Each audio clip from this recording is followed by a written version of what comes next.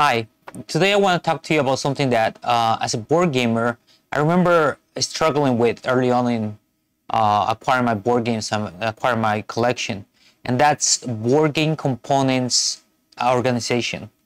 Many games like these are full of tokens, miniatures, cards, and as soon as you punch them all out from the spruce, sometimes you find yourself having trouble closing the boxes and putting it back inside the box.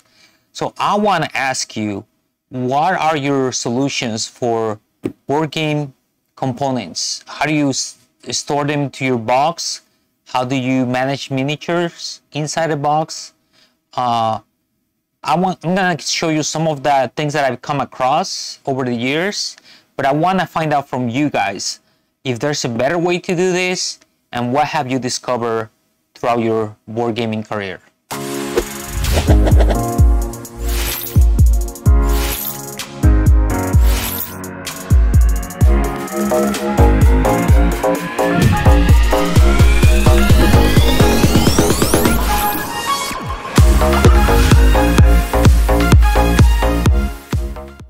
Welcome back, guys. My name is Ricardo, and this is We Play Games. Over the holidays, it's been a while since I recorded something, but over the holidays, I was playing mostly at other people's places, and I was bringing my games around. And I have a few friends who are becoming board gamers. They're slowly acquiring new games, and I've been playing games for over 20 years now, and I don't really think about these things anymore. But as I was setting up my games, they started asking me questions as far as, oh, that's how you do that. That's how you manage to put the components back into the game box, because they don't fit.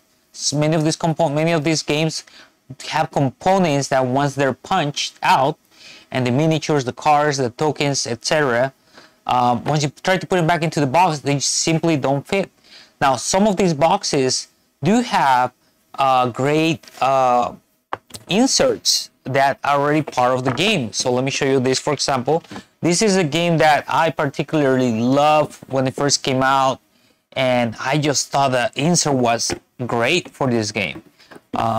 It's one of, I don't know why, but I just really love the idea that within the insert, they have a place for everything, the cards, the tokens, the dice, but in this area, they have a special place for the point score tracker, and then over that there's the calendar, or the stations of the year area, and nothing slides out.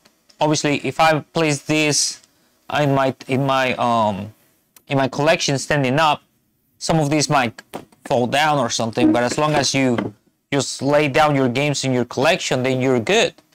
Now, not all games have these great inserts. Many games, like especially Fantasy Flight, are heavy in components. So when I first started playing board games, I remember back in the day, whenever I asked about this, a lot of people will use this Plano box, and this one's the model 3650N. It's a great box. It's very mostly fits. I think it fits most boxes, most standard size boxes, and I think that's why many board gamers use it, probably till now, because it just, let me see, I'm gonna do it here on the lid. So this one wouldn't fit, actually. This is Back to the Future game. It wouldn't fit this game, but I'm using, so this one right here, I'm actually using that Plano box for all the tokens for Mansions of Madness. So I have all my tokens here. They fit. Obviously, these Plano boxes, these tackle boxes, you could, mount the different dividers as you need them. Let me put that here. So as you see fit, you place the dividers where you need them, and they kind of work great for that.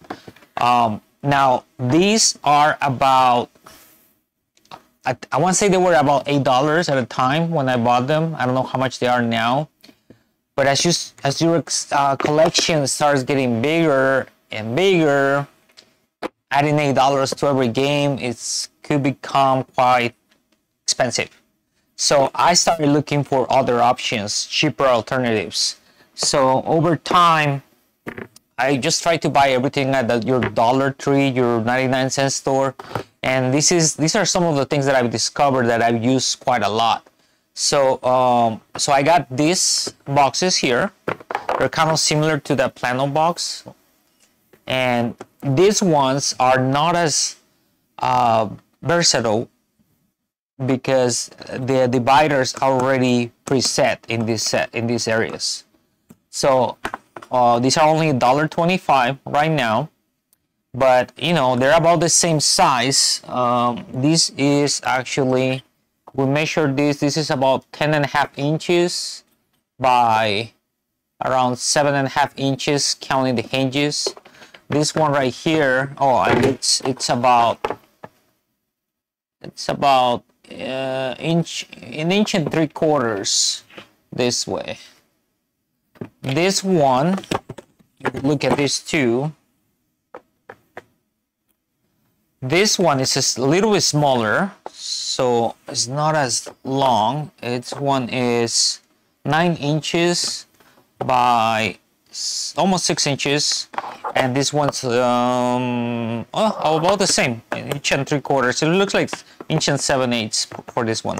But anyways, this one's also a great box that you could acquire at your local dollar store, and this one's actually made by a company called Two Bench Hardware. I don't know if you can kind of see it right there, but this is another option. Another thing that I found once again at the same dollar store is this. This is actually made for collector showcase stuff. So let me see. So this is a collector showcase box. I think it's mostly for like Hot Wheels or what are these guys called? Drawing a blank right now. The little guys, Legos, the Lego people. Anyways, so this one, I just opened it right now. This one only has 6 compartments. This one measures, the lid opens completely like this. This one has 6.5 by about 6.25, and this one's actually 1.5 inches tall. So this one's another option. These 2 boxes, so let me show you back showing you here the Back to the Future box, just for an idea. This one would definitely fit here, and this one would definitely fit here as well because it's a little bit shorter than the other one, than the Plano box. So that's one benefit of finding these over the Plano box, because they're a little shorter. They will definitely fit the smaller boxes. Okay, now one thing I want to show you here using Back to the Future box is that sometimes I discovered that a few times you want to have the components set for every player that's going to be playing, right?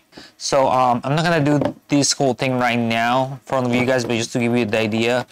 This is probably a bad example for players, but let me remember. So for example, in Back to the Future, each character comes with their own power tiles.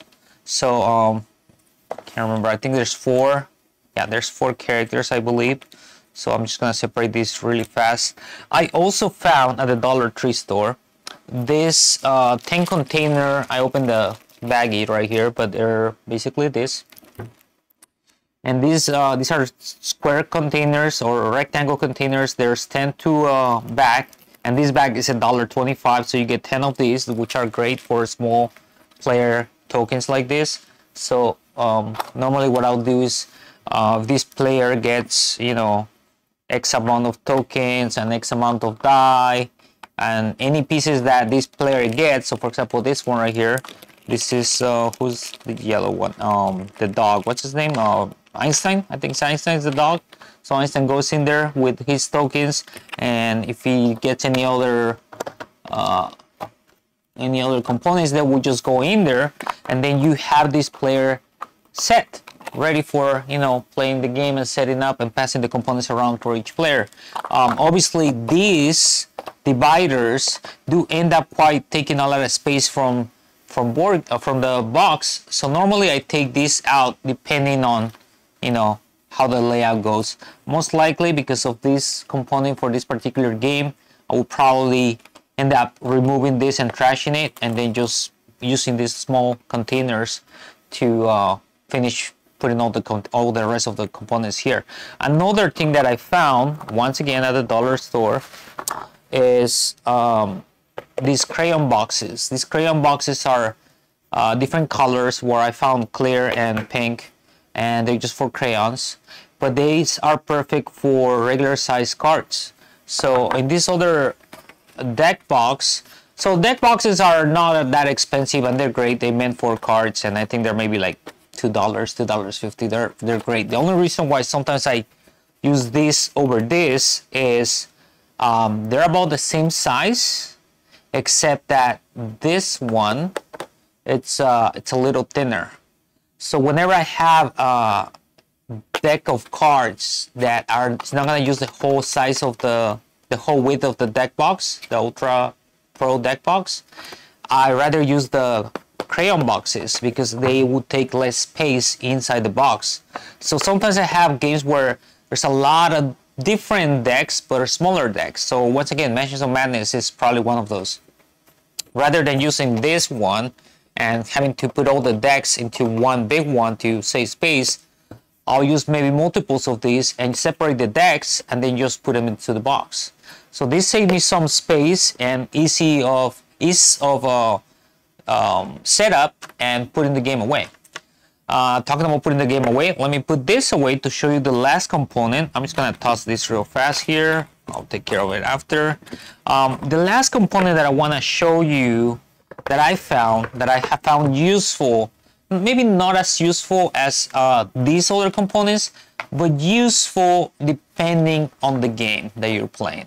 So a lot of times we have small components shaped like coins or small tokens that get a lot of they just get used a lot. One example of that is right here, the Fox of Quedlinburg. This game has a lot of tokens. They go into a bag. You gotta constantly shuffle them, and over time they're gonna start getting destroyed. The edges might start coming off, and so on and so forth. This is maybe not as expensive, not as cheap as the rest of my options here, and you can only find this online. But there are these coin capsules. So coin capsules are something that they use for coin collectors. I can't think of any other use for it. Maybe there's other uses for it, but they come in different sizes depending on the coin that you're collecting. But I found these 100 pieces made in China, and I think I got this on eBay. You could probably find them on AliExpress or any other online, any Amazon, I'm sure. But these fit tokens like the ones here. Let me change the camera. All right, here we go. So this is a coin capsule that fits perfectly the tokens for Quacks. And I think this is just great. Obviously, you're gonna need quite a lot, so that's why I got 100, and I'm not even sure if that's enough. But this was not that much. I wanna say, I'm sorry, it's been a while, but I think I paid maybe $10 for 100 of these. And I actually got a second one that was for 200 pieces rather than 100.